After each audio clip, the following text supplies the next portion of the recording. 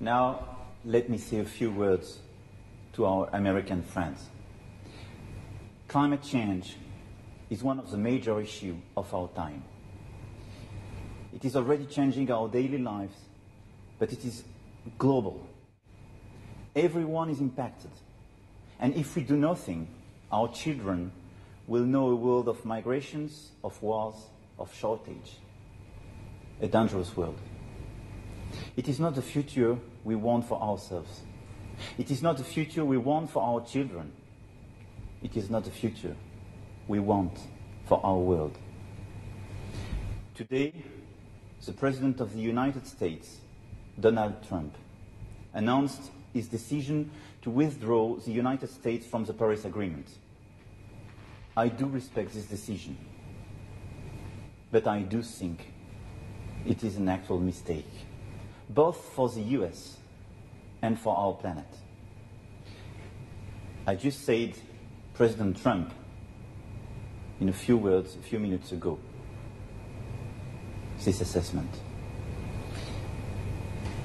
Tonight, I wish to tell the United States, France believes in you. The world believes in you.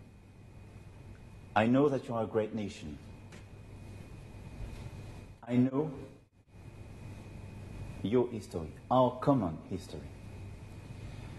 To all scientists, engineers, entrepreneurs, responsible citizens who were disappointed by the decision of the President of the United States, I want to say that they will find in France a second homeland. I call on them, come and work here with us, to work together on concrete solutions for our climate, our environment. I can assure you, France will not give up the fight. I reaffirm clearly that the Paris Agreement remains irreversible and will be implemented, not just by France, but by all the other nations. Over the coming hours, I will have the opportunity to speak with our main partners to define a common strategy and to launch new initiatives. I already know that I can count on them. I call on you to remain confident. We will succeed because we are fully committed.